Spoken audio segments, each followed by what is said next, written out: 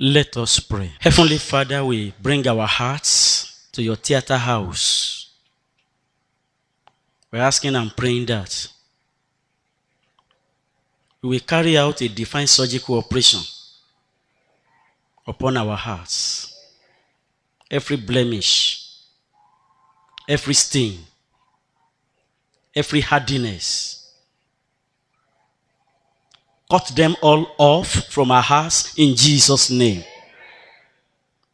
Make us pure in heart, so we'll be able to see you, both here on earth and in eternity. Help us to see you and to be in fellowship with you in Jesus' name. You are a holy God. And you reside in holy heaven. And you have given us a holy book. And the angels in heaven are holy. Everything about you, everything around you is holy. Only holy people we see your face. Lord, we ask that this day, whatever it will cost you to make our heart purified and pure and righteous and holy, we pray, spare no effort, go ahead, do it in our lives in Jesus' name. Two cannot work together except they be agreed. And only birds of the same feather will flock together to take a holy people to live with the holy God. We're asking and praying that this evening, you will sanctify our hearts and make us entirely pure and holy and righteous and unblameable, true and true in Jesus' name.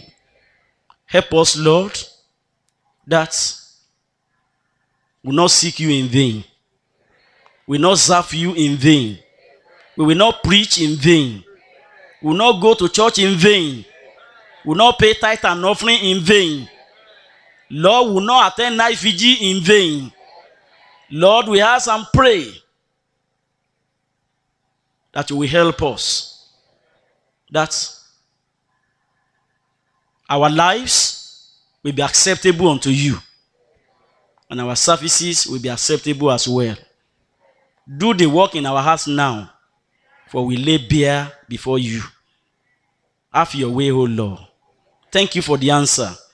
In Jesus' name we pray. Amen. We open to Matthew chapter 5. There in verse 8, we see that the choristers have already preached the message that we are considering together. Here are the words of Jesus himself. Matthew chapter 5, reading verse 8. Blessed are the pure in heart, for they shall see God. The converse of it is also true. Cursed are the impure in heart, for they shall not see God. Today we are considering together the message, Holiness, the key that opens heaven's doors. Holiness, the key that opens heaven's door. When we talk about holiness, holiness is God's essential nature. God is holy, and in him is no sin. Holiness talks about sinlessness. That's holiness. If you are asking, what's the meaning of holiness? And I answer you, sinlessness. absence of sin. So then,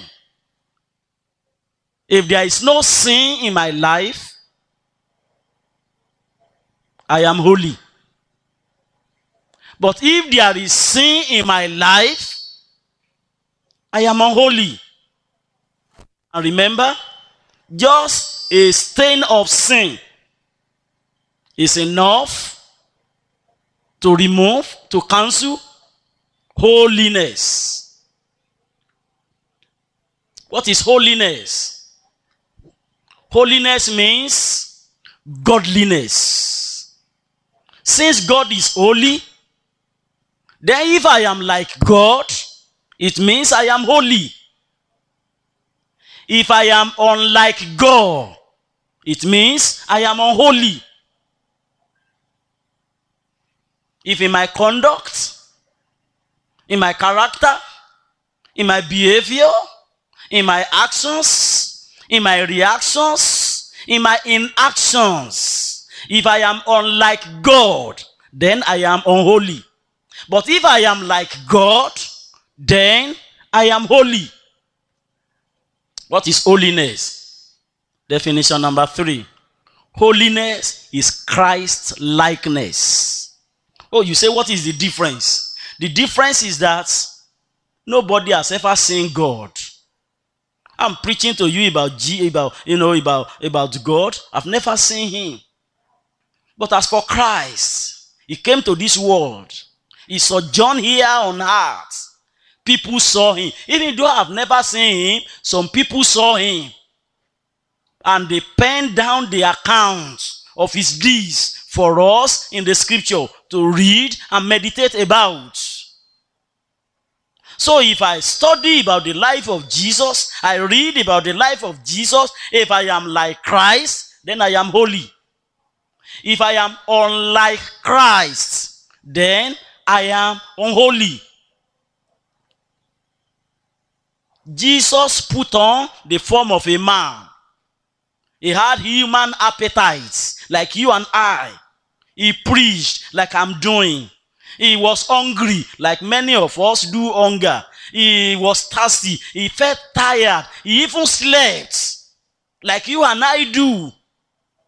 So in my lifestyle, if I am like him, then I am holy. If I am unlike him, then I am unholy. Holiness, the essential nature of God. And from the topic of our consideration, the key, holiness, the key that opens heaven's doors, we see that there is a special connection God establishes with a man or woman that receives grace for a holy heart and life. Blessed are the pure in heart, for they shall see God. Holiness grants access to heaven, both in time and in eternity. You have access. When you kneel down on your knees and you are praying, doing your morning devotion, or what we call quiet time, if you are a holy God, if you are a holy man, a holy woman, the moment you kneel down like this, heaven's doors are open. You know, gospel preachers, they organize these programs and they say, open heavens. I pray God will grant it to us. But without holiness, there is no open heaven. Heaven will never open for an unholy man. Forget about that. We may caption the program with, scriptural terminologies and all that. We will be doing all that in vain if we are not holy. If you're a holy man, once you kneel down, you are praying, or you stand up, or you are praying. The moment you say, our Father who art in heaven, heaven opens immediately. You have access to heaven here in time. And by the time we leave this world, you are ushered to the immediate presence of God. That's a holy man. That's a holy woman. There's a king in the Bible. Hezekiah by name. You can read about him later. 2 Kings chapter 20, from verse 1 to 6. King Hezekiah came face to face with his moment of truth when he received news of his imminent death from an authentic source. Isaiah the prophet has gone to prophesy to him. Set your house in order, for you shall surely die. You will not live. Isaiah was not an ordinary prophet. He was a classical prophet in his own time. He never misses it. Once he says it, it is guaranteed. Because he spoke the mind of God all the time. So Isaiah came to him and he said, King Hezekiah, set your house in order. Time with you is up. You won't live again. Hezekiah knew that this prophet, he's a no-nonsense prophet. Immediately that man turned to God. And he said, oh God, remember how I've lived with you with uprightness, with a clean heart, with a pure mind, how I've not departed from the words of your mouth and all that. And he cried, and he prayed unto God. And right on the spot, because King Hezekiah was a holy man, the same prophet that prophesied his death, that same prophet was commanded to go back and reverse that death sentence pronounced upon Hezekiah, and added unto him 15 good years. My point of interest in that is this. Hezekiah could have pleaded on many grounds. He could have pleaded on the ground that, look, I'm of the descendant of David, and you have promised David that his seed will be on the throne forever, in Israel. Hezekiah knew he would be wasting his time if he pleaded on that ground. He could have said, oh Lord, remember, I don't have a son that will take over me if I die now. Because as at that time, Manasseh has not yet been born. He hasn't been born. When Manasseh began to reign, he was 13 years old. And you remember, Hezekiah was 15 years was added to the life of Hezekiah. So which means, as at the time death sentence was pronounced on Hezekiah, Manasseh has not been born. So if he had died at that time, probably there wouldn't have been a son from his lineage to take over, the throne. Hezekiah could have pleaded that and said, look, all my children are females. I don't have a man child that will take over from me. And so God, let me not die now. If Hezekiah has pleaded on that ground, he would have failed woefully.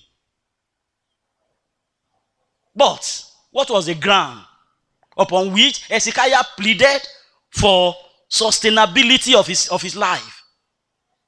He said, remember, I'm an upright man. I've walked before you with pure heart. Immediately, heaven opened. An answer, came down. Blessed are the pure in heart, for they shall see God.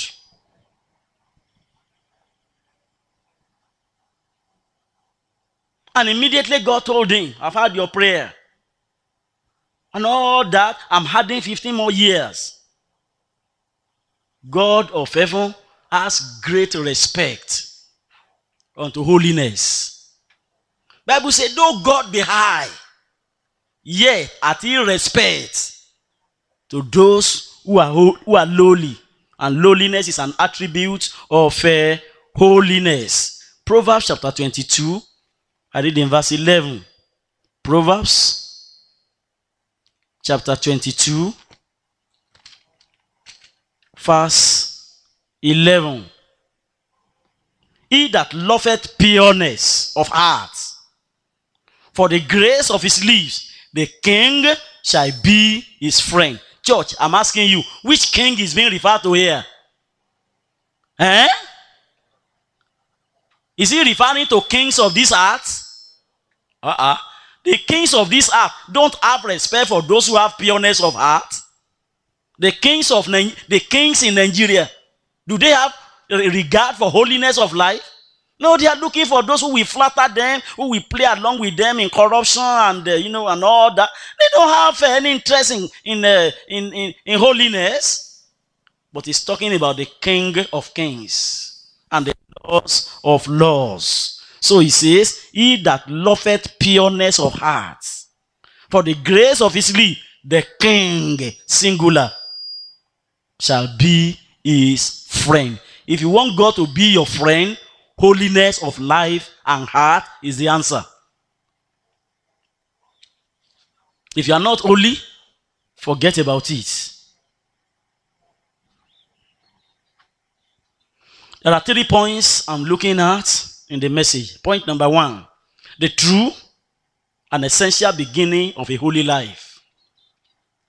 Point number 2, the total and enduring beauty of a holy life.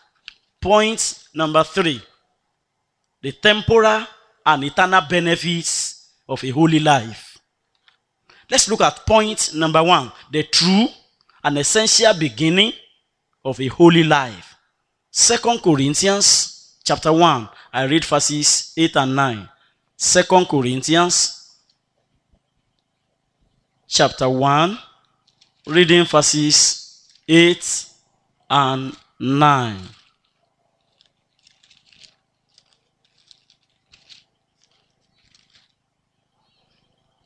For we will not, brethren, have you ignorant of a trouble which came to us in Asia, that we were pressed out of measure, above strength, insomuch that we despaired even of life. But we had this sentence of death in ourselves, that we should not trust in ourselves, but in God, which raiseth the dead. I read 1 Thessalonians chapter 4, verse 7. 1 Thessalonians chapter 4, verse 7. For God hath not called us unto uncleanness, but unto what? Unto holiness. 1 Peter chapter 1,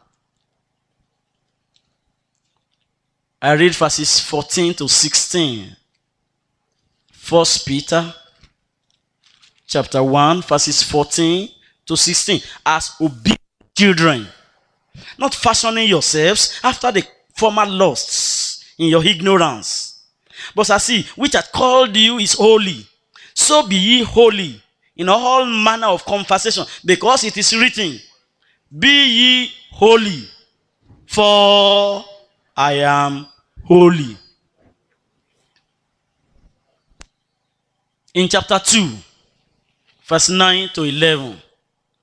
But ye are a chosen generation, a royal priesthood, a holy nation, a peculiar people, that ye should show forth the praises of him who hath called you out of darkness into his marvelous light, which in time past were not a people, but now the people of God, which had not obtained mercy, but now have obtained mercy. Dearly beloved, I beseech you, as strangers and pilgrims, abstain from fleshly lusts, which war against the soul.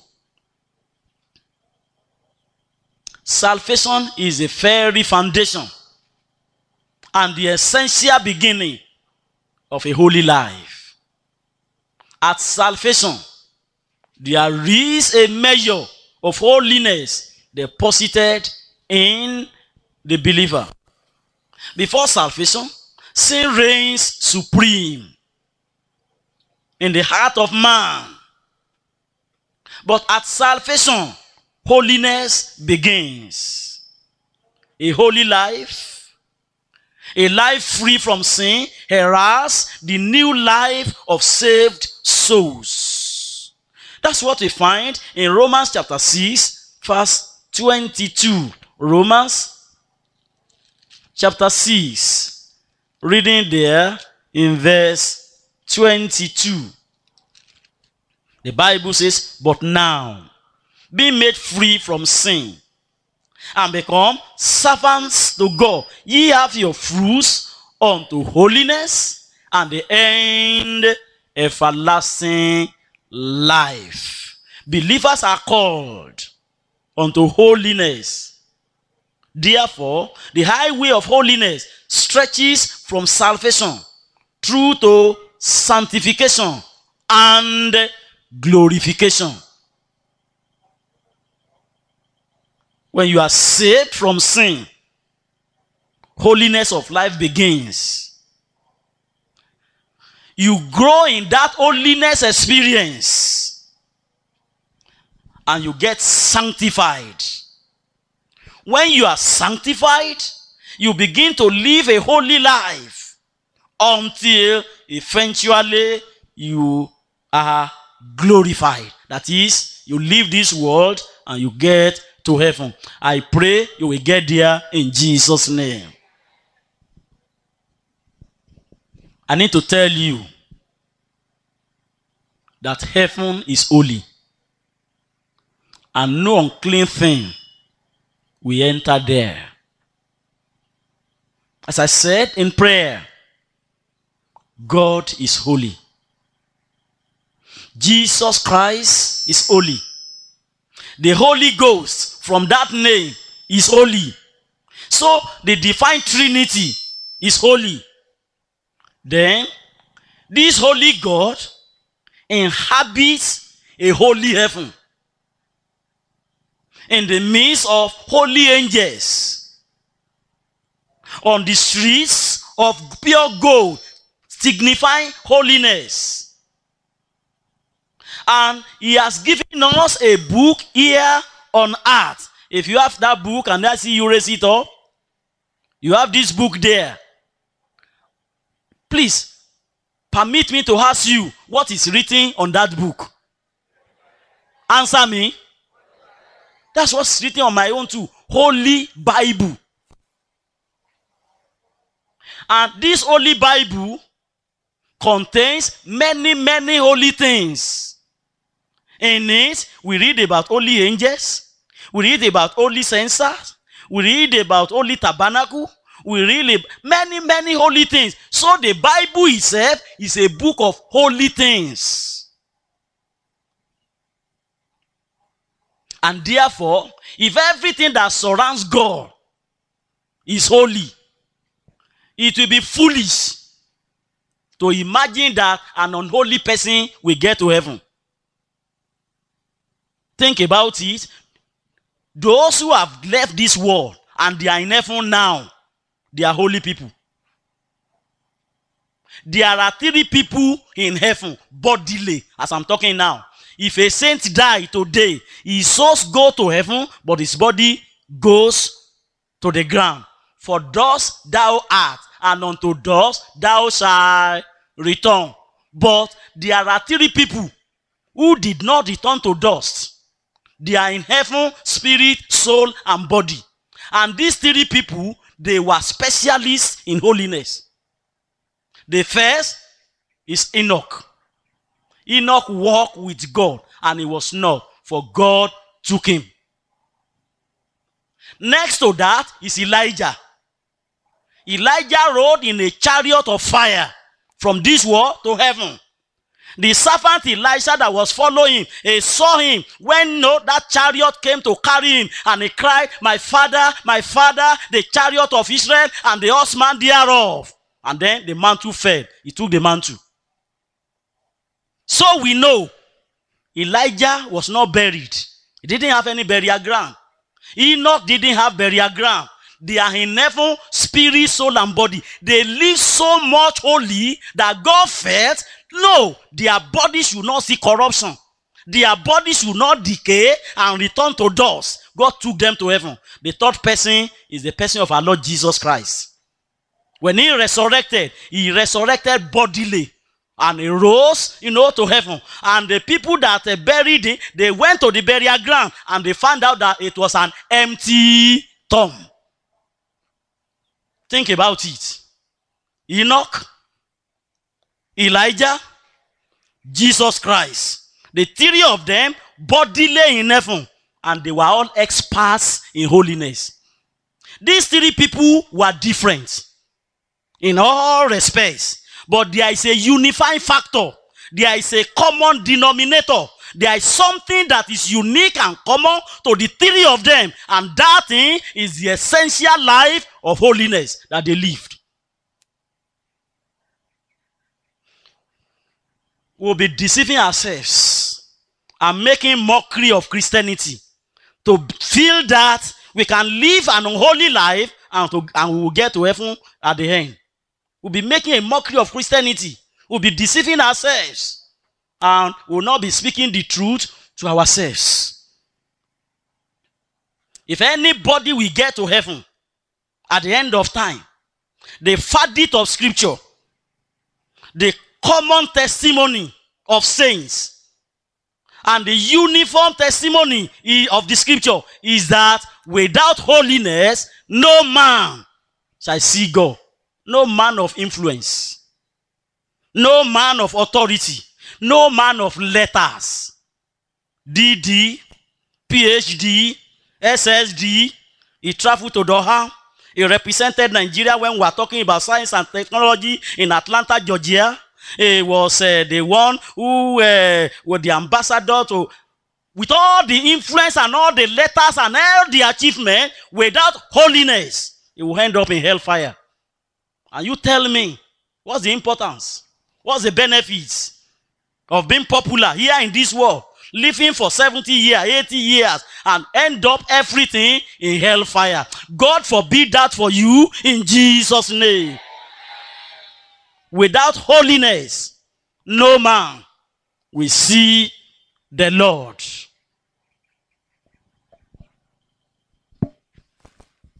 Sanctification is the second work of grace by which the child of God has his heart cleansed of every internal spot or wrinkle and is made pure, true and true.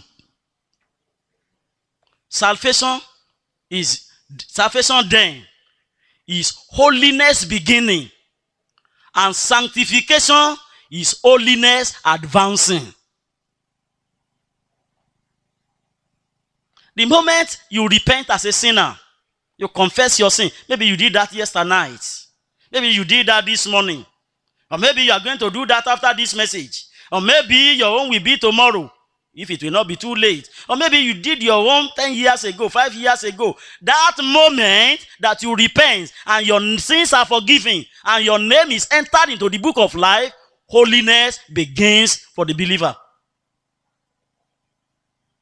God does not have an unholy child.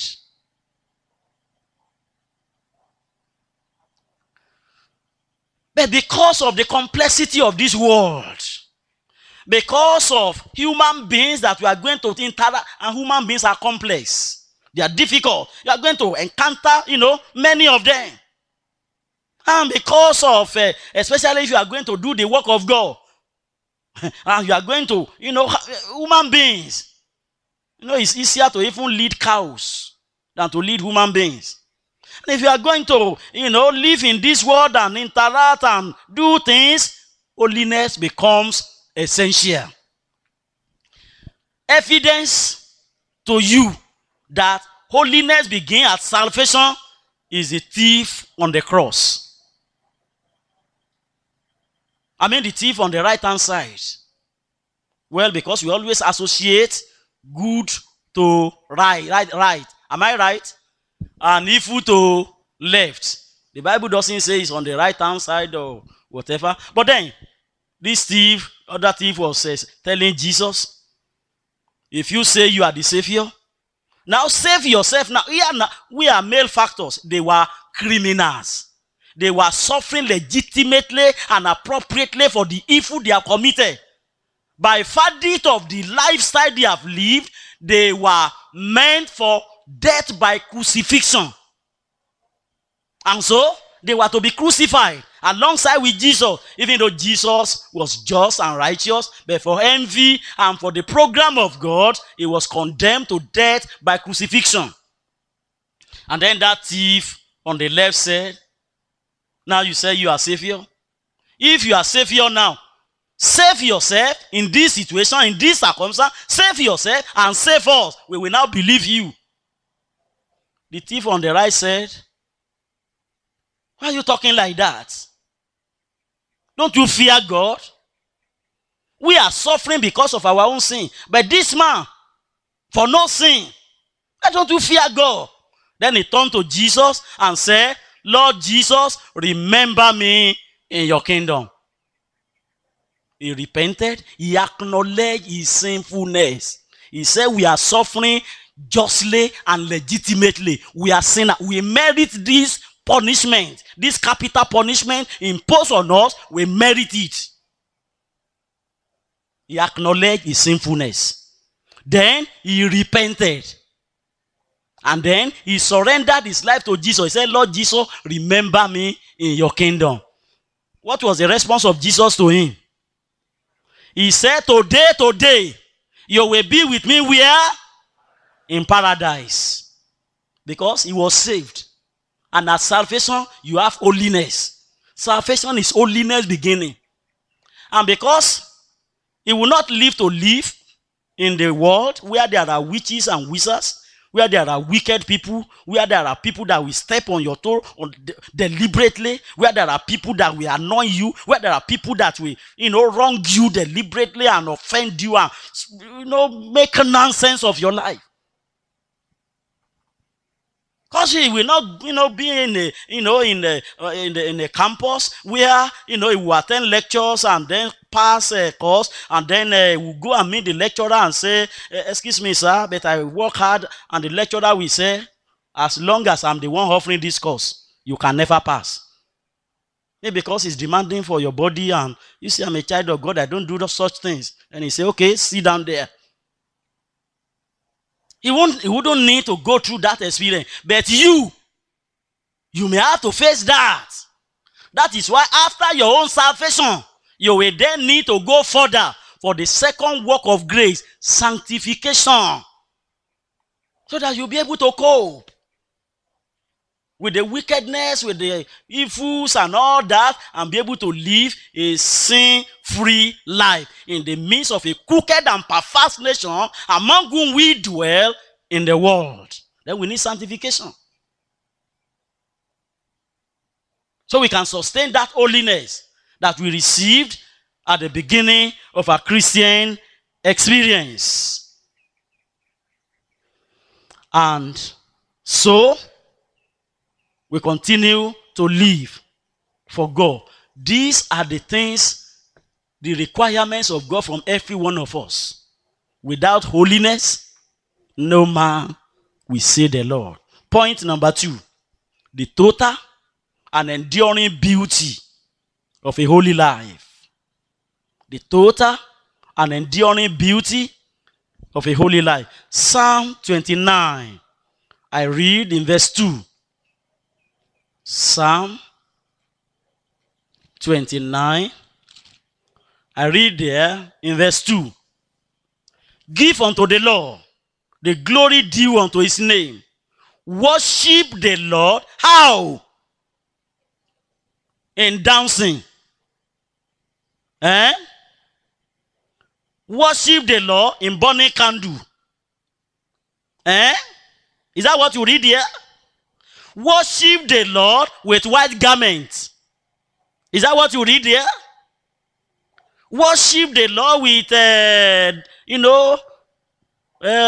timbres and dance and all this, Afrobeat music. With, disco music. If you know what people have turned Christianity to, you get to many assemblies. And the mode of worship and everything that goes on, you will see this is a Christian alternative to disco party.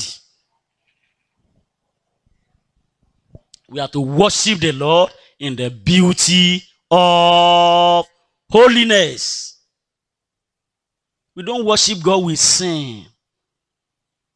We don't worship God with lust. We don't worship God with covetousness. We don't worship God in confusion. We don't worship the Lord in fake prophecy. How do we worship him again? Psalm 96. Psalms chapter 96. I read in verse 9. Who worship the Lord? How? You have not opened? In the beauty of holiness, fear before him all the hearts. Psalm chapter 15. I read from verse 1 through 5. Psalm 15 from verse 1. Lord, who shall abide in thy tabernacle? Who shall dwell in thy holy hill? Thank God for people who have the mind of God.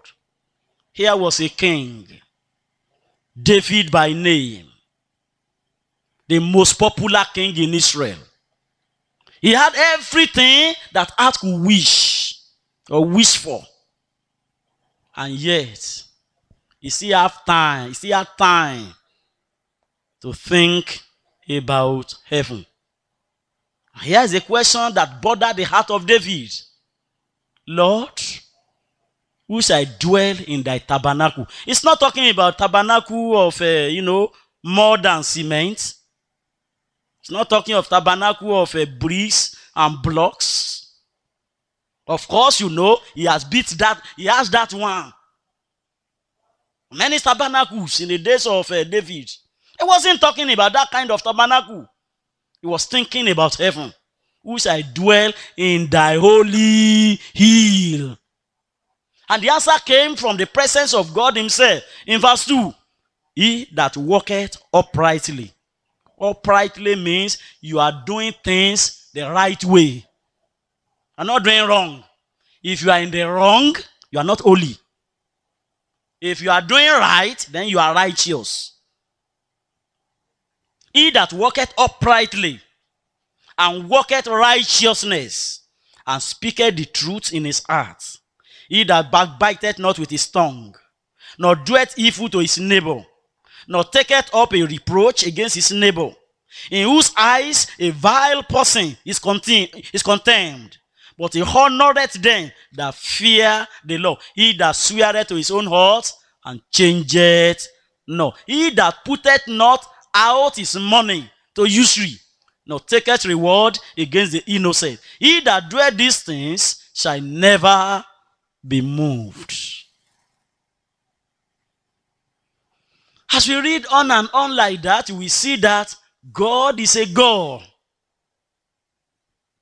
that dwells in a holy habitation. There is no uncleanness with our God. He cannot, will not tolerate sin. Listen to me. Even if God should waive his condition and allows an unholy person to get to heaven, that man will be a odd man out. Because everything in heaven is holy. Every man, every person in heaven is holy. Everything, it will be it will be like a fish out of water. It will be unfit. And that is why it cannot waive this condition of holiness. And brothers and sisters, above all, have holiness of life. What's the use of somebody serving the Lord? What's the use of somebody being a pastor and is popular and is acceptable and everybody respects, everybody cheers him when he's preaching, everybody, is the toast of everybody in the congregation, and at the end, he ends up in hellfire? That's why in this our church, we place a high premium on holiness.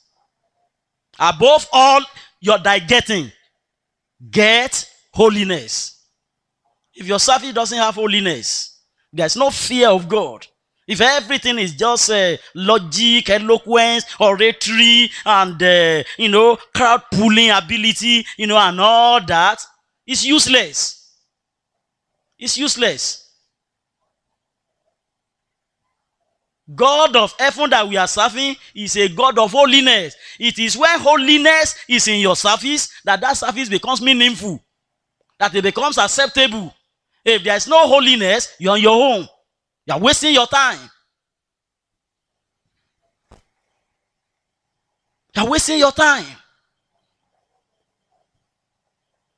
The thief on the left. If you are the save yourself now and save us.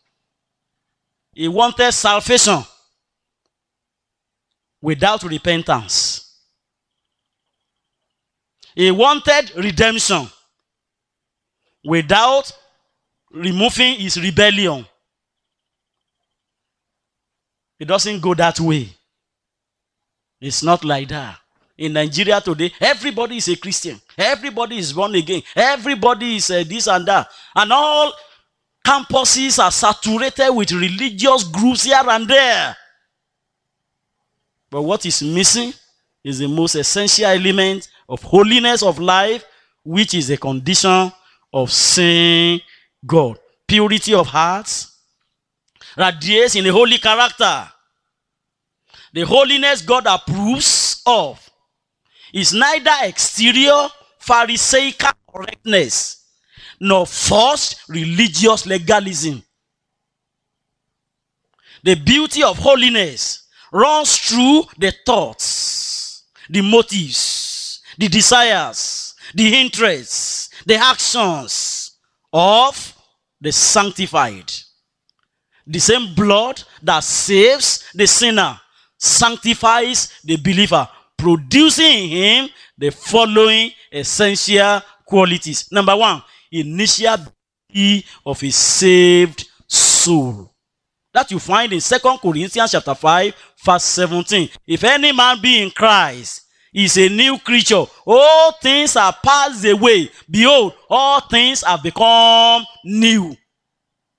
The moment you are born again, the old lifestyle, the old corruption, the old decay, the old foul language, the old bus conductor language, even the dressing, everything passes away. You don't need anybody to come and teach you during Monday Bible study before you know the right thing to do, because the Holy Spirit will be witnessing within your spirit, this is wrong. A child of God doesn't do this. This should be corrected. Do amendment here. Correct this one, and so on and so forth. Don't need anybody to sit you down and be teaching you. Of course, coming for Bible study will be an additional, whatever and all that, but the Holy Spirit himself will teach you things to correct, things to make right. All things pass away. We used to sing it. There is a great change since I'm born again. There is a great change since I'm born again. There is a great change since I'm born again. There is a great change since I'm born again. The things I used to do, I do them no more. The place I used to go, I go there no more. The things I used to say, I say them no more. There is a great change since I'm born again. Oh, great change since I'm born again.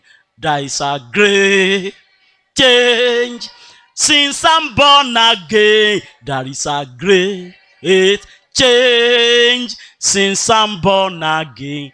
There is a great change since I'm born again. How come then you say you are born again, you are not free from women? How come you are born again, you are not free from lying, from cheating? You are born again. The initial beauty of a holy life accompanies salvation experience. If any man is in Christ, is a new creature. All things are passed away. Behold, all things have become new. Number two, internal beauty of a sanctified saint. Internal beauty. Rise in the heart. You will desire righteousness, holiness. You will detest evil. You will hate ungodliness. Look at it. 2 Corinthians chapter 7. I read here in verse 1. 2 Corinthians chapter 7, reading there in verse 1. Having therefore these promises, dearly beloved, let us cleanse ourselves from all filthiness of the flesh and spirit, perfecting holiness in the fear of God.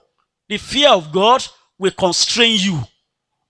The fear of God will restrain you.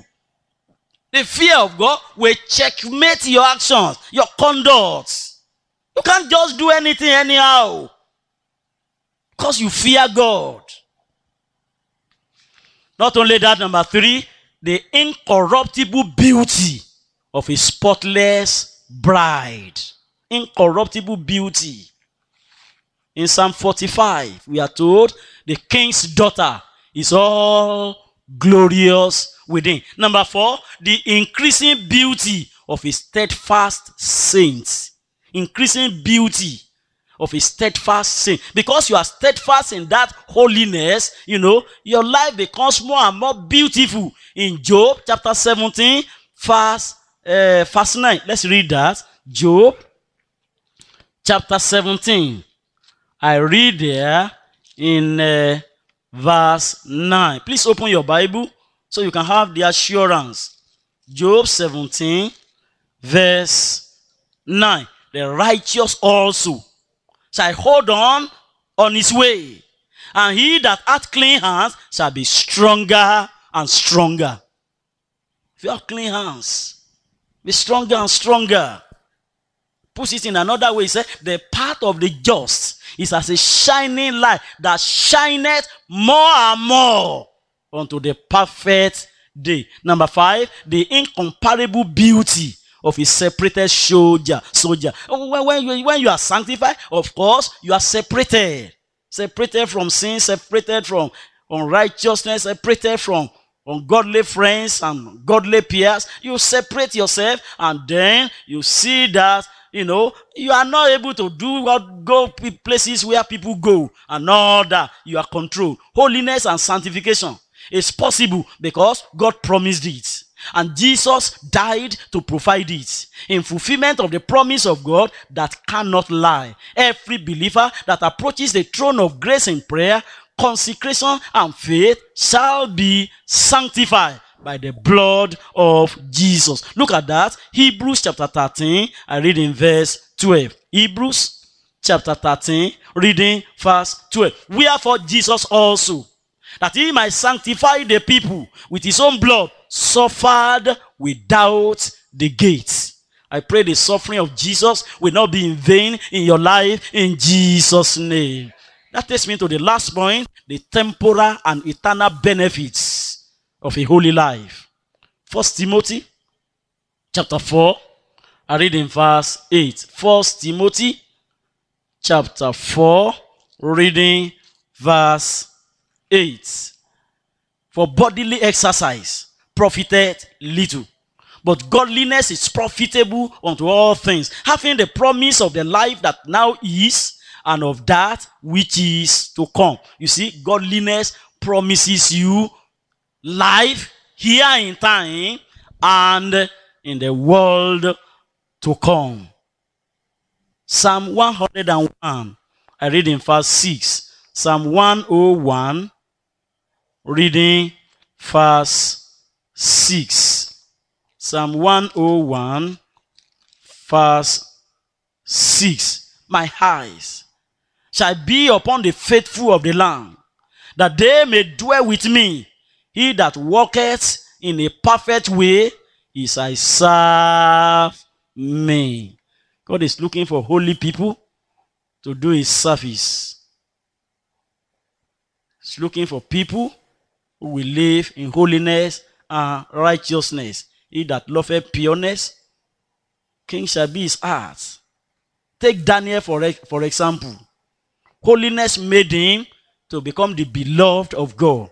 You can read in the book of Daniel chapter 1, also chapter 9, and also chapter 10. Therefore, he had an unhindered access to God. He could claim the promises of God and obtain divine guidance very freely. Secondly, holiness opens the door into ministry in God's kingdom. If you are holy, you will see that the work of God will just go on smoothly, and smoothly. I remember, a man of God. He had been in a particular ministry before, but later on, came to deeper life. And he became, fervent minister, servant of God, in deeper life. He was sharing with me. He said, when he was, in that other church, that other ministry, that, they also, struggle. They also believe in holiness. They struggle and struggle. It was like the work was difficult to do. But now when he, came to deeper life, he said, it's like you are doing the work of God effortlessly. It's like you are just being carried, by the wind, like that. And why? It was because, even though in the former place where he was, they preached holiness, they did everything, but maybe not many people were holy. And that made the door of heaven, to close, or at most, opened a little bit. But he said in deeper life, he just sees that it's like things are being done effortlessly here. That is the power of holiness. If you are holy, the work of God, will be smooth for you to do, because the moment you call upon God, heaven's doors are open. The moment, you go this way, because you seek the face of God, and God will be guiding you. God will be giving you guidance, be giving you, direction, and all that. There was a time I sat down and started meditating. And I said, thank God for the man of God in our church. Thank God for the general superintendent. Ministers of God have gone to preach in the north, and, that all spontaneous reaction just took place. In Kano, in Sokoto, in, all these major cities of the north that are hostile, to the gospel. But in that same place, a general superintendent goes there and organizes crusades. And even governors attended. Why? Because heaven's door being open. When he prays, and God is saying, now you can go there. Now you can go there. Now you can go this way. And, God is helping. Brothers and sisters, holiness is the answer. Some of us were praying to know the will of God in prayer, and then you knock this door, it's locked. You lock that other door, it refuses to open. We say, what? But some other people, just very easily, they just have it. They pray, and God says, that's the person I have for you in marriage. That's your life partner. And very easily, no trouble, no pain, nothing. And the thing just, goes on like that. People asking God, which career, will I go into, and all that. And immediately, God answers and says, go into that, go into that. And the career that other people are despising, they say, you are going to go and study Yoruba. Yoruba, ordinary Yoruba. But that's what God told this person, to do, because he's been born again before, right from the secondary school days, and he's living a holy life. And he goes in for Yoruba, and then, lo and behold, he graduates, and then he becomes a bank manager. He graduates, and he becomes a, NNPC, officer. Whereas the other person is saying, it is messing. He writes JAMB this year, he failed. He writes JAMB next year, it doesn't mean the cutoff. He writes JAMB this year. Whereas the mark that we qualify him for Yoruba, is not as high as the one for medicine. And he keeps on, doing that for medicine, and all that. I'm not saying that, in fact, we are not, medicine is a good profession. But that may not be your own. That may not be the place where you will profit the most. If God directs you to go there, fine. But why wasting time? Blessed are the pure in heart. They shall see God. To see God is not difficult. Just live a holy life, a clean life, a pure life. And you find people graduating, and after graduating, they pray and pray, no job. Whereas, very simply, some other people, they just pray, and God say, go that way. Go that direction. And you see, opportunities opening here and there for them.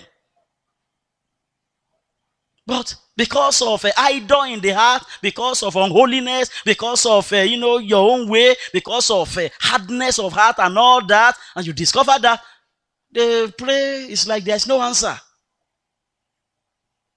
They try to open this door, it's difficult. They try to go this direction, there's no way. And it's not as if they've not labored. It's not as if they are lazy. It's not as if they have not struggled. But because of unholiness, they find it difficult to receive guidance from God. And so then, when you are holy, you become a friend of God, and the doors of heaven open very easily. By far, the greatest door that holiness opens is the door into heaven at last. That by the time you close your eyes in death, you are ushered into the immediate presence of the Almighty God. I pray that will be your portion at last in Jesus' name. So then, in all our days, we must all remember at all times to follow peace with all men and holiness, without which no man shall see the Lord. Let's rise up on our feet and go to the Lord in prayer. Holiness, the key that opens heaven's door. You want to see God in your prayer? You want to see God in guidance? You want to see God in leading? You want to see God at the end of time? You want to see God even in your profession? You want to see God? Holiness is the key. Holiness is the answer. Holiness is all you need. Without holiness, no man shall see the Lord. Without holiness, no woman shall see the Lord. Holiness, the key that opens heaven's doors. It's not only heaven's door, it opens all doors. It's the key that opens all doors. The question is, are you holy? Are you pure? Are you sanctified? Are you righteous? Is your Christianity a Christianity of butter and bread? He butters my bread, he sugars my tea, wonders also, wonders also. Is that the kind of Christianity you are practicing? The Christianity of butter and bread?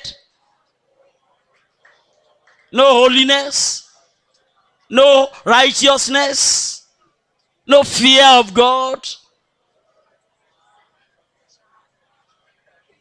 Without holiness, no preacher shall see God. Holiness, the master's master key to the modern supermind. Holiness. Holiness, the essential nature of God that you need in your life. Holiness. Holiness. Are you holy in your heart? In your thoughts? In the imaginations that are brewing in your heart? Are you holy? Are you holy in your actions? Are you holy in your reactions?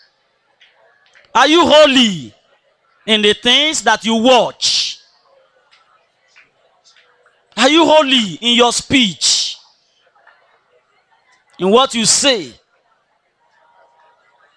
And how you say it? Are you holy?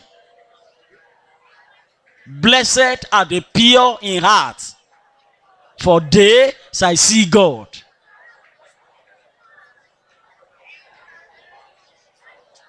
Blessed are the pure in heart, for they shall see God. And remember, the starting point is salvation.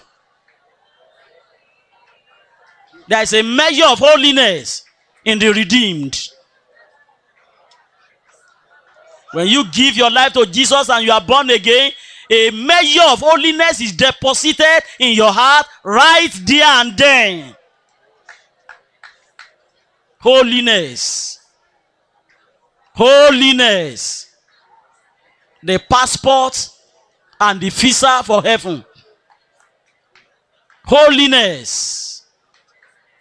Holiness. The essential nature of God.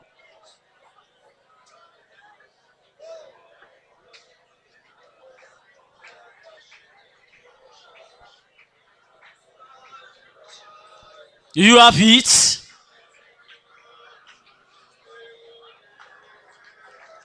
If you don't have it, why not?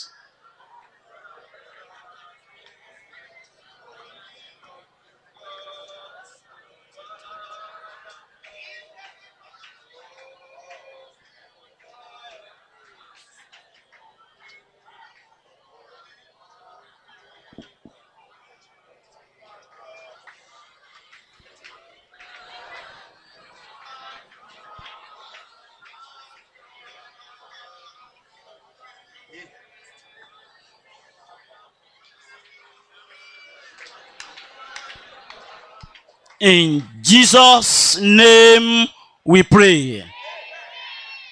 Holiness begins at salvation. If you are not born again, you can never be holy. Holiness begins at repentance.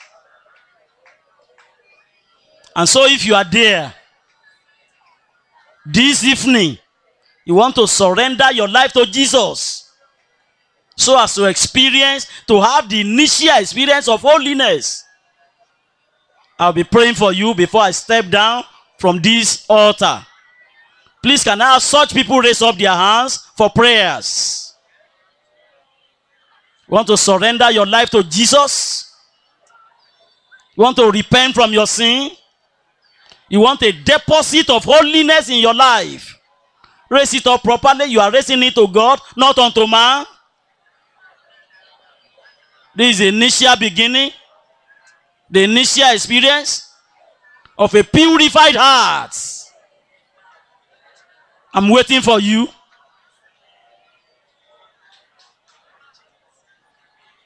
Well, if you are taking that decision, why not come forward here? I'm waiting for you here. Come forward. Jesus died for you publicly. And you can also receive him into your life publicly. Come forward. The Lord is waiting for you. He will accept you. He will forgive your sin. He will cleanse you from all iniquity. He will purge you from all stains. Come forward. It's a personal decision. Don't look at anybody. It's a personal decision between you and God. Between you and God. Between you and God. And tomorrow may be too late. You may not have another chance. This may be the only opportunity that I failed for you. I'm waiting for you now. You are repenting of your sins. You want your sin forgiven. Like the thief on the cross, you acknowledge your sinfulness. And you want your sins to be forgiven. You want your sin pardoned. You want salvation full and free. Come forward. This is your chance. That's why you are here. That's why you are here. Don't waste your time. Don't waste your life. This is why you are here. Without holiness, no man will see the Lord. Without holiness, no lecturer will see the Lord. Without holiness, no student will see the Lord. Without holiness, no deeper life man will see the Lord. Come forward, come forward. Don't waste time any longer. This is your chance. Those of you that are in the front, just go before the Lord. Ask God for forgiveness. Repent of your sin. Tell him you are sorry. Tell him you will no longer roam in sin. Tell him if he can but save you, you will never go back to your vomit. Pray to God. God sees you. He knows your heart. Man looketh at the outward, but God looks at the heart. Once he can see that condition being fulfilled, being met right now in your heart, be sure he's going to save you. And if any man is in Christ, he's a new creature. All things are passed away. Oh, everything becomes new. It will make a new creature out of you. Before I pray right now, this is the last chance. I want to pray. I'm waiting for you if you are still there in the crowd. Come and seek the Lord while he can be found. Come and call upon him while he's near. In Jesus' name we pray. Heavenly Father, we want to thank you for these ones that have heard your voice. They have seen the stains of sin. They have seen the plague of their own hearts. And they have come forward for cleansing, for purging, for redemption, for salvation. Oh Lord, I pray with the precious blood that was shed on the cross of Calvary, blot out their transgression now in Jesus' name. Grant unto them pureness of heart, purity of heart, saintliness of life. Make a brand new person out of every one of them right now in Jesus' name. Lord, blot out their transgression. Cover their sins, save their soul, redeem them by your blood, and write their name in the book of life in Jesus' name. The power to go and sin no more, bestow upon them now in Jesus' name. And among those that will be ushered into the immediate presence of God at the end of time, count them in the number in Jesus' name. We thank you, Lord, for the answer. In Jesus' name we pray. Amen. The second prayer now, if you want your heart purified, you want the second work of grace to be wrought in your heart, you want sanctification experience, God is available. He will do it for you, even right here and now. Can you raise up your hand to signify your interest before the throne of grace? I'm praying for as many people as are discerning that experience right now, and they are offering themselves unto God. Heavenly Father, behold these your children. Lord, you died for them, and you shed the cross for your blood for them on the cross of Calvary. Lord, the Bible says, Christ also, that he might sanctify the people, suffer without the guilt. Let us therefore go unto him, bearing his reproach. This one are going unto you. They are coming unto you right now, oh Lord. I pray in the name of the Lord Jesus, the sacrifice at the gate, oh Lord, let it atone for their sanctification and heart cleansing right now in Jesus' name. Every defilement in the heart, every impurity in the thought, every plague of the heart, Lord, I pray the cross of Christ will crush them out of their lives and heart in Jesus' name. Lord, I pray you will grant them softness of heart, humility of mind, righteousness of conduct. Lord, I pray in the name of the Lord Jesus, that second work of grace, write it in their hearts and life now in Jesus' name. Blessed are the pure in heart, for they shall see the Lord. I pray in the name of Jesus, both here in this retreat and after the retreat, in their hostels, in their, anywhere they find themselves in time and in eternity. Lord, I pray all of this one will see you in Jesus' name.